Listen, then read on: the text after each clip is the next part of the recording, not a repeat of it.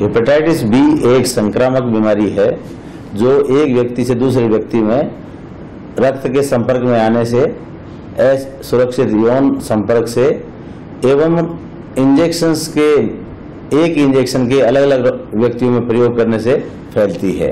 ये बीमारी एक बार जब शरीर में चली जाती है तो ज़्यादातर मरीजों में तो ये बॉडी के डिफेंस के कारण इसकी रिकवरी हो जाती है, परंतु बहुत से मरीज ऐसे हैं जिनमें ये लंबे समय तक चलती रहती है। हेपेटाइटिस बी का वायरस खून में लंबे समय तक टिका रहता है तथा कुछ मरीजों में ये लीवर पर आक्रमण करके लीवर को खराब कर देता है तथा लीवर का सिरोसिस पैदा कर देता है, जिसमें लीवर सिकुड़ जाता है तथा विभिन्न प्रकार की लीवर की बीमारियों के लक्षण पैदा हो जाते हैं। ये बीमारी वैसे बहुत ही कम ब्लड के संपर्क में आने से फैल जाती है। जैसे कि एड्स का कीटाणु है, विषाणु है, वो ज्यादा ब्लड के संपर्क में आने से फैलता है। हेपेटाइटिस बी का विषाणु बहुत कम ब्लड के संपर्क में आने से भी फैल जाता है। तो जहां तक इसके फैलने का संबंध है, ये एड्स से ज्यादा खतरनाक है, लेकिन बीमारी के रूप में ये एड्स से ज्यादा खतरनाक नहीं है।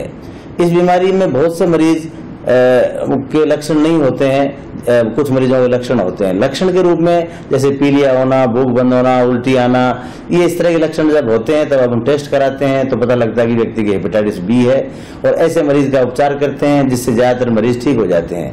5% मरीज जीवन में हमेशा हेपेटाइटिस बी के वायरस को लेकर घूमते रहते हैं और इनमें से कुछ मरीजों का लीवर खराब हो जाता है। बहुत से मरीज जिनके हेपेटाइटिस बी का वायरस ब्लड में है, उनको ये पता ही नहीं है कि उनके शरीर में हेपेटाइटिस बी का वायरस है।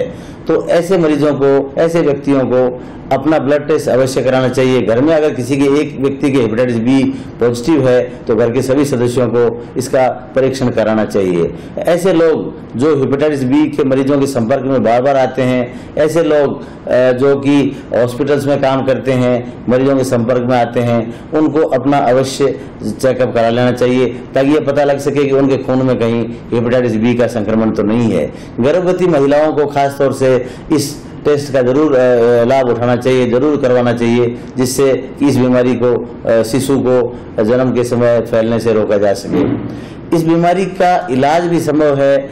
टेस्ट कराने से ये पता लगता है किस व्यक्ति को इलाज की जरूरत है और किसको जरूरत नहीं है। सभी व्यक्तियों को इलाज की जरूरत नहीं होती है, ये विशेषज्ञ ही सुनिश्चित कर सकता है कि किस व्यक्ति में इलाज की जरूरत है। गर्भवती महिला को इलाज की अवश्य जरूरत होती है क्योंकि उनको दवाइयां देकर के इस विषाणु का प्रभाव कम करके शिशु के अंदर इसका संक्रमण रोका जा सकता है एवं शिशु को जन्म के समय टीका लगा करके इसका संक्रमण रोका जाता है। वैसे ये बीमारी अगर समय पर इसका इलाज न किया जाए तो एक भयानक बीमारी का रूप भी ले सकती है।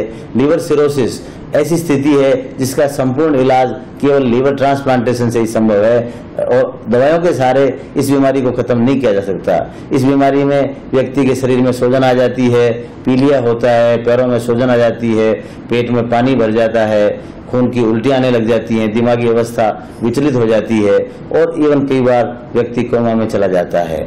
तो ऐसी स्थिति न आए, इससे पहले ही हेपेटाइटिस बी का निदान एवं उपचार करना जरूरी है। आधुनिक समय में ऐसी बहुत सी दवाएं उपलब्ध हैं जिनकी सहायता से हम हेपेटाइटिस बी वायरस को काबू कर सकते हैं, इसके प्रभाव को कम कर सकते हैं और इसको निष्क्रिय कर सकते हैं। हेपेटाइटिस बी का टीका आसानी से पूरे देश में उपलब्ध है। अगर ये टीका जन्म के समय लगाया जाए और समय समय पर इस टीके के एंटीबॉडी का परीक्षण करा के देख लिया जाएगी इससे बच्चा सुरक्षित है या नहीं, तो इस बीमारी को काफी हद तक उन्मूलन भी किया जा सकता है। हेपेटाइटिस बी का टीका कोई बहुत ज्यादा कॉस्टली नहीं है, आसानी से उपलब्ध है। इसकी 3 डोज लगती हैं, पहली और दूसरी डोज में 1 महीने का अंतर होता है तो तीसरी डोज 6 महीने बाद लगती है। इससे 85 to 90% लोग हेपेटाइटिस बी से सुरक्षित हो जाते हैं। तो अगर बचपन से ही इस चीज का ध्यान दिया जाए और टीका लगा दिया जाए तो इस बीमारी को होने से रोका जा सकता है और अगर हो भी जाए तो समय समय पर जांच करा के ये सुनिश्चित करा लेना चाहिए कि इसका इलाज किस व्यक्ति को कराना है, किसको नहीं कराना है, विशेषज्ञ की राय लेनी चाहिए ताकि इस बीमारी को लीवर पर आक्रमण करके इस वायरस को लीवर खत्म करने से बचाया जा सके और व्यक्ति को एकदम निरोग किया जा सके।